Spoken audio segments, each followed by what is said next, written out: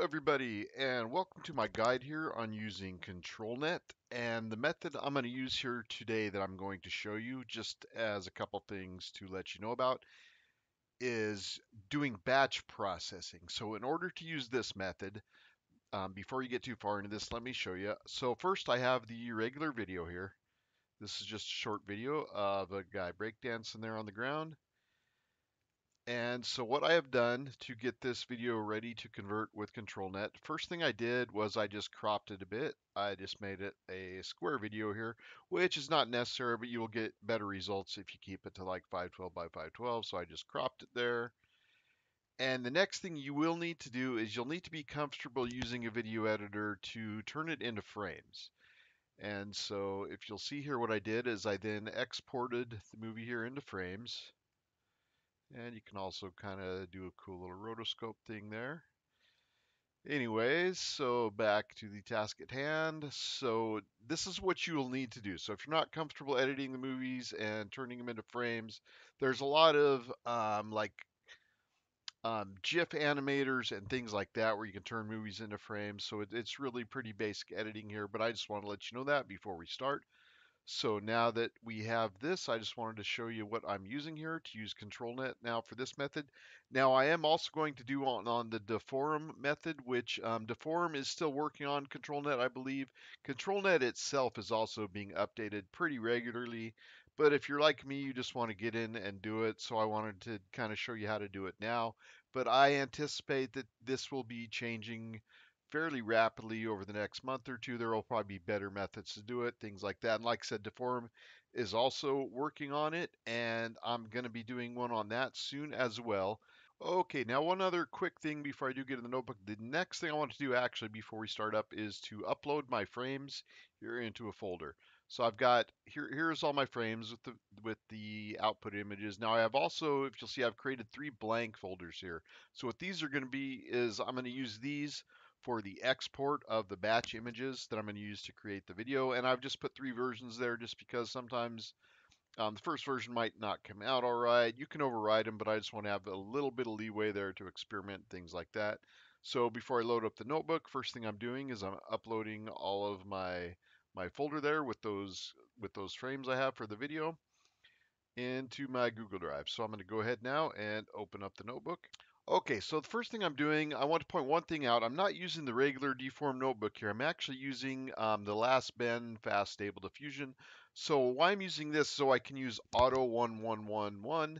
Now I can run it locally. I've got a graphic card that can handle it, but to be honest, it kind of chugs. It just doesn't run very fast. So I'm going to do this through Google Colab, but it should still be the same parameters whether you're running it locally or whether you're running it like I am with this notebook. And I'll go ahead and put a link down to this notebook. And while I do like the Deforum notebook, I do prefer to use that rather than Auto 11. Auto 111 just has so many extensions now that it's really kind of a must for Controlnet for one thing, which is what this video is about.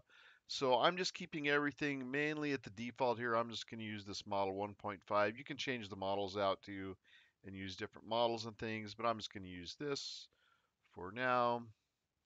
And if you notice, here's the Controlnet. So I'm going to put a link to this notebook. This does come built in with the Controlnet, so you won't have to install the extension for that. And I'm going to go ahead and select all of them for now. The main one I'm using, though, is actually this one called Canny. We'll get into that once we open it up. So I'll come checkbacks once this is all loaded. This does take a little while to load. Okay, now once this notebook has finished loading, we want to click on this link, and this will load up the web UI interface. Now it is still using the Google Colab processors and everything, so we won't be running it locally. We are still using the Colab notebook. That's the whole purpose of this notebook, is that we can use their processors. I can run it locally, but honestly my system chugs a little bit. I've got a little bit of an older card, so I will probably do some more stuff locally once I get an upgrade here. But for now, let's just go ahead and dive right in here. So first thing we want to do, so if you notice, I do have the Deforum extension here installed, but I'm not going to be using this Controlnet. This is currently still a work in progress. And also Controlnet itself is also kind of being updated. So right now I'm just going to show you the image-to-image batch processing method that I'm going to use. So first thing I'm going to do here is I'm going to copy the path to that folder with all the frames that I've uploaded to my Google Drive previously. And I'm going to open up this batch processing. I'm going to copy and paste my folder there with the frames. And this next folder here is just a blank folder that I'm going to use for the output images. So I'm going to put that there. And one other thing I'm going to do is I'm going to adjust the settings just a little bit here. I'm going to put the denoising strength up to 1.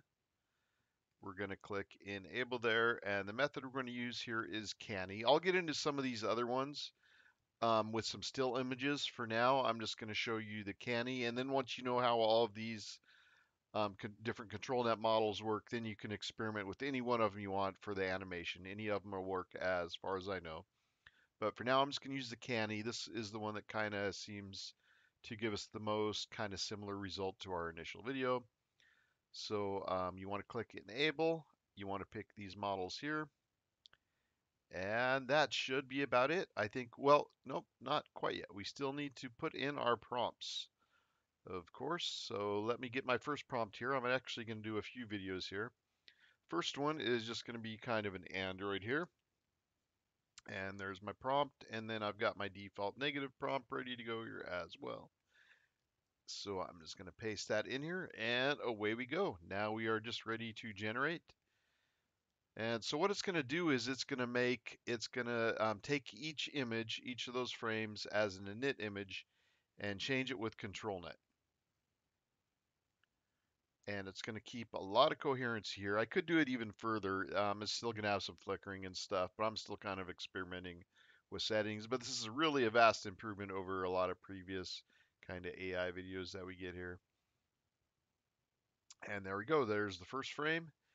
And another thing you can do here is, if you notice here it is, it's running in the notebook here. It's using the Google GPUs and everything.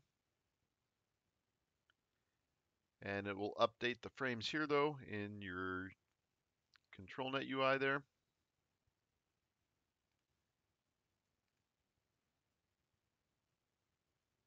It should anyways. It looks like it. Now this does happen to me sometimes. It will quit updating here in the window. I think this might just have to do more with my browser cache than anything. But it is still making the images. We can go check that here. If you notice here in my output frames here, if you notice, it is still generating those frames there. So if that happens to you, don't freak out. It's probably just a personal issue with me for my browser. So it is still running. It's just for some reason it's not updating here in this browser anymore. So I'm going to go ahead and let it run though, and I'm going to do 2 more. Hopefully that won't happen on the next one. But if you do have this happen, I don't know how common this is. This happens periodically to me. I'm not sure why, but it is still running. If you notice, it's still running in the notebook there, and it's still giving me my new frames here. So this has a total of 186 frames altogether. So I'll come check on it when this is finished, and we'll check out this Controlnet video here. Okay, and then once it is done, what you do is just go into your folder here where you're storing your output frames and you download it. So I'm just going to download this now, and this will have, you notice this will have all the frames in that it just generated. And then you just have to assemble them. Again, there is a little bit of video editing skills here required. You just need to assemble these. There's a lot of programs that will assemble a series of images into an animation. But I'm going to go ahead and do that now, and then I will show the results over here to the side. And meanwhile, I'm going to go ahead. This has, I think it has 2 more frames left, 286 or so.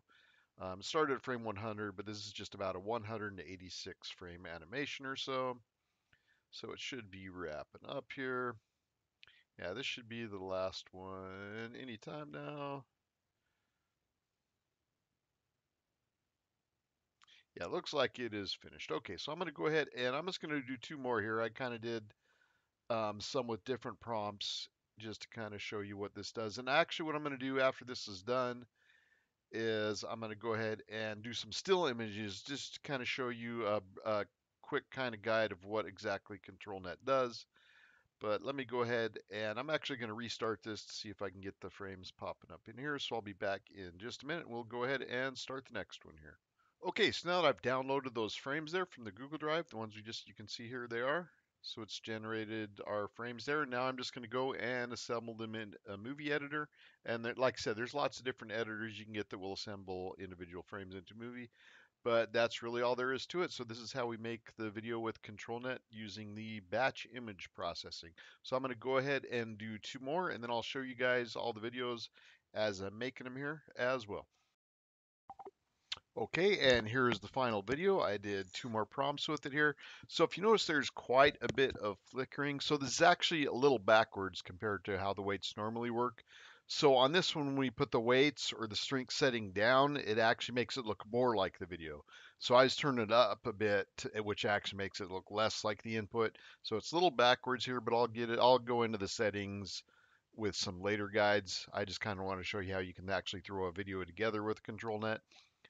And there it is. So it looks kind of cool despite all the flickering. I like it. I will definitely be hitting this topic more, especially once it gets fully integrated into Deforum and everything, which is still a work in progress right now. But for the rest of the video here, I'm going to show you a few more of the models you can use with Controlnet. There's some other cool ones in there like Scribble, and you can use any one of those. Well, I'm not sure if you can use the Scribble in a video, but some of the other ones like the depth map and a line map you can definitely use in a video. So I'll go ahead and show you those, and the rest of the video here is just going to be examining that.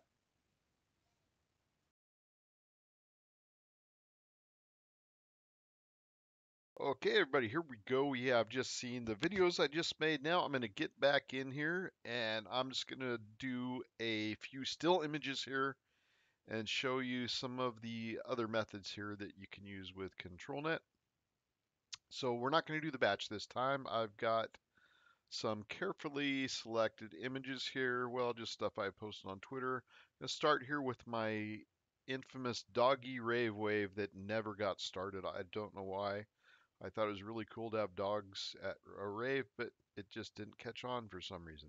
So what we're going to do here is we're going to put horses at a rave dance party and show you just how simple it is. Should we do the negative weight? Sure, why not?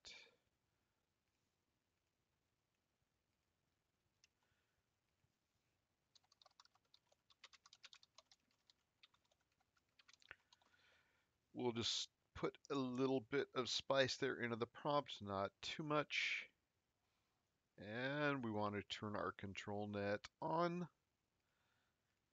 And I'm going to start with the canny. I'm going to show you this time. I'm going to show you, I think I might have done this before, but we're going to preview it just to see what exactly. Oh yeah, and I need to upload the Doggy Rave image that we're doing, and we're going to hit preview. So this will show us the kind of outline that it's going to use for the image, and this is going to do the same thing for the videos. It's going to do that with every single frame of the video for that last method. And let's see here, let's crank the denoise strength up a bit, turn the weight down to 8. This is about what I had the videos on, and they were flickering quite a bit, as you just saw. So I will be doing some more videos on that and getting that dialed a little better. I'm also going to start doing some live streams just for troubleshooting and things like that. And it's going to take a minute. We can check on it here. And what I don't want this to do is to stop showing the display here, because then I might just have to redo the whole thing. I don't want to have to load up every single image for this video.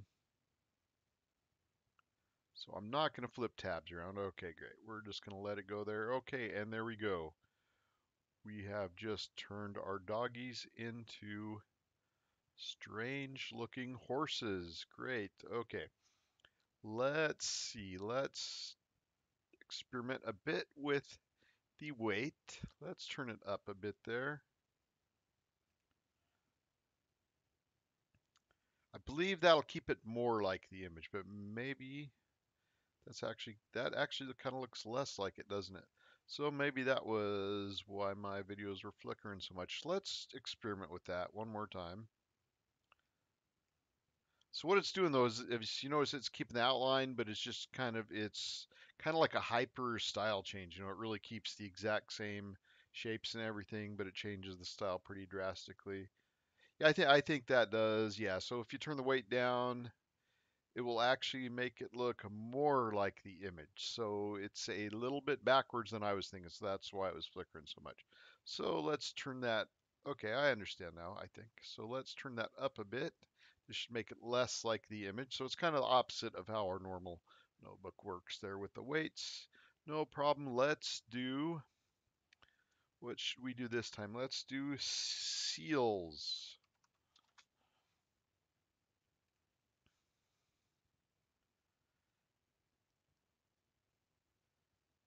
And there we go. Now all of a sudden we have seals at a rave party. That's just amazing, isn't it? Isn't this everything you've always wanted? Penguins. This one's for my daughter. She loves penguins.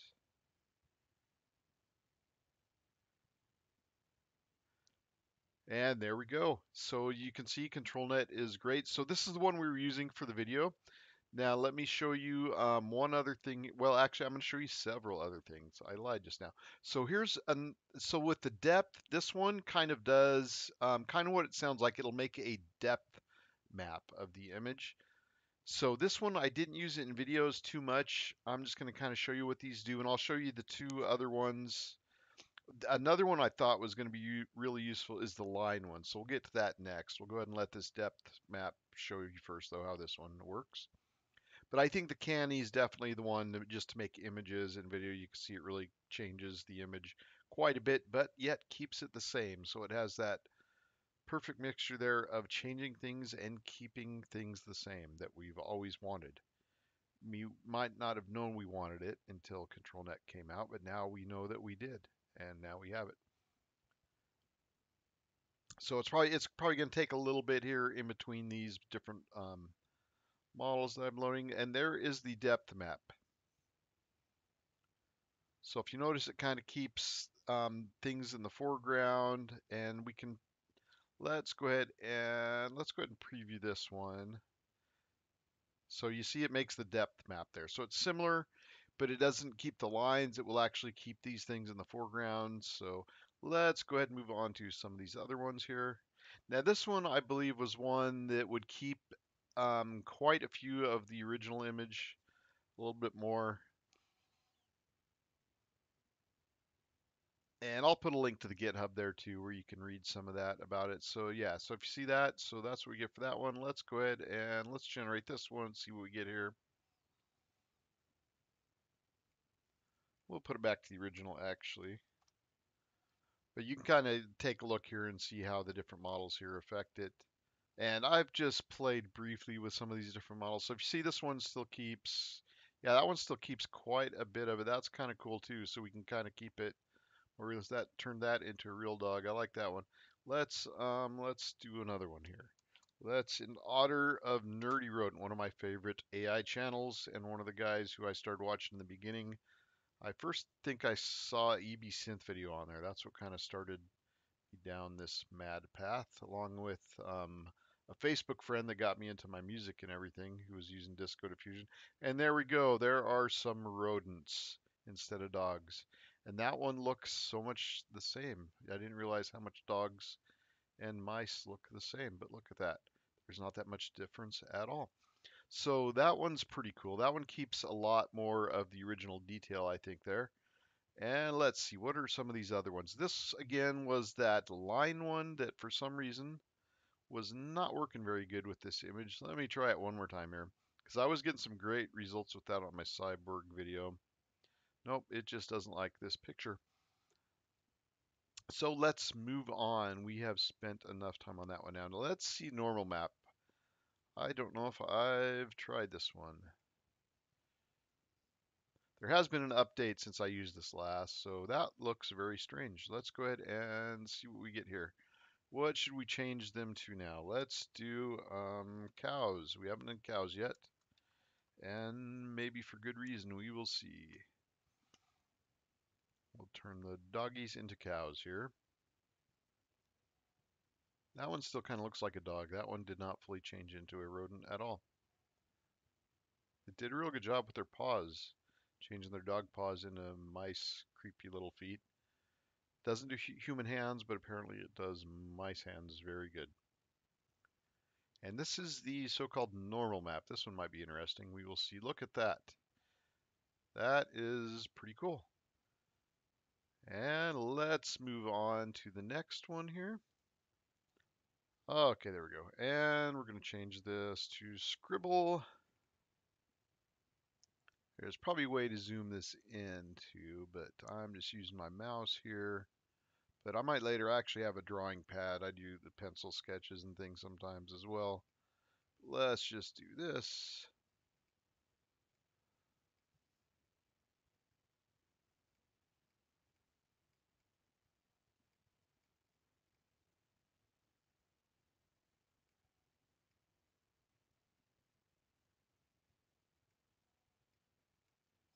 Okay.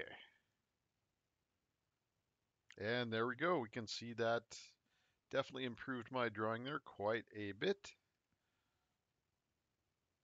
And so this is Controlnet, and we can even change that to,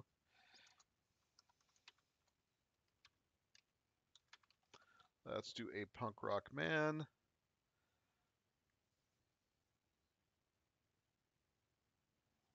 Hey, there we go.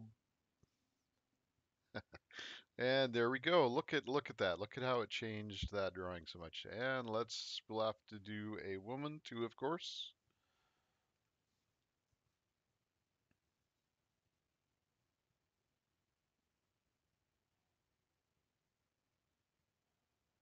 And there we have a woman with very horrible fingers the way I drew them. It shouldn't have kept that. And let's do one final one here. Got to do the punk rock dog.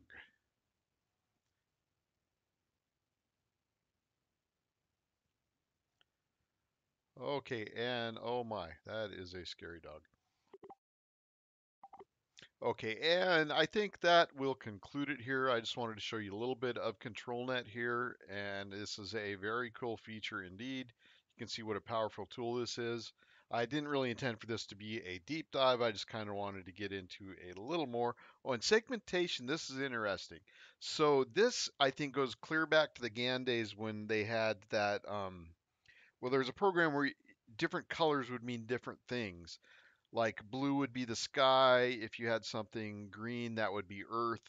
Like ground, there was things for fences and walls. So this kind of looks like it was a hark back to that. So I'm going to get into this. Like I said, I'll do a deep dive on the whole control net later. So thank you for watching, everybody. Again, I will be tackling some more Controlnet later, and I will be keeping my eye on this for sure. And I will also be doing some live streams, some just basic setup session, some troubleshooting, and I will definitely be getting back to you with the Deforum version of Controlnet 2 and that extension, and hopefully that gets out of the notebook. But thank you all for watching. I will be back again very soon. I'll get it more into the settings for the videos as well. We will see how this evolves, but ControlNet is great. And I will put a link down below to this notebook that I used it with the Auto 111. You all have a great rest of your week.